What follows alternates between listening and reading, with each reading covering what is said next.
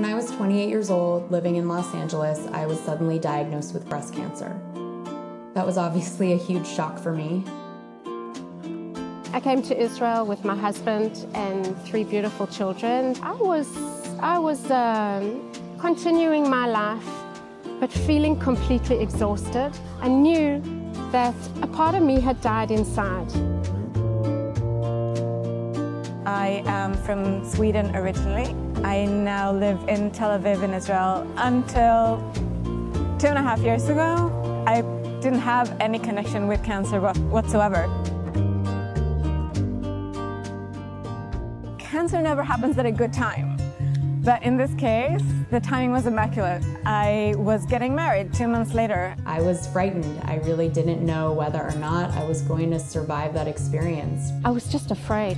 I had no confidence. I was afraid to leave home. When I was home on the couch, not having any energy to get up, not being able to lift my arm, what I was missing was to speak to someone who had done the same things. I needed to know what was going on with me in English. Unfortunately, cancer support in Israel is simply not accessible in English. Thrivacious is a nonprofit organization dedicated to creating a community of English-speaking women who have been touched by all types of cancer in Israel. Open to patients, survivors, previvors, and caregivers, Thrivacious hosts regular workshops and events involving art therapy, yoga, meditation, healthy cooking, and much more.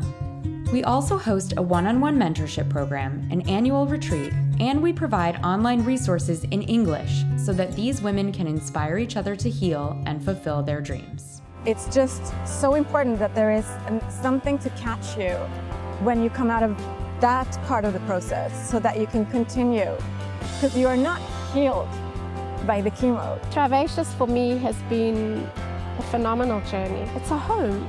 It's a place where you're understood and you're heard. Thrivacious is changing the conversation of survivorship into one of thrivership. Because what I learned in my cancer journey is that while we cannot control how long we will live, we can control how well we will live. Thrivacious is here to ensure that no English-speaking woman in Israel will have to face cancer alone.